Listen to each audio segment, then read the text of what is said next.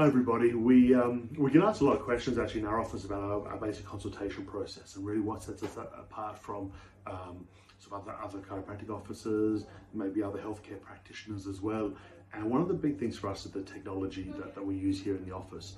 And you know, I think when you first meet somebody, it's important that I don't ever want you guys to feel like you have to take my word for something. So we've invested in great and fantastic technology, so you can see with clear imaging exactly what's going on within the spine. So we use a thermal scanner, we use an EMG scan, we do heart rate variability, which gives a really good picture of long-term health and well-being from a wellness perspective.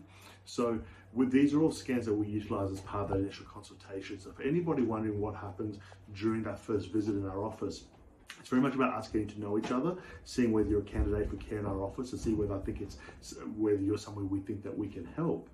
We obviously examine your spine, we check your general mobility, we do a posture analysis as well, so we can see how your posture might be affecting your health and well-being and the way that you're currently feeling.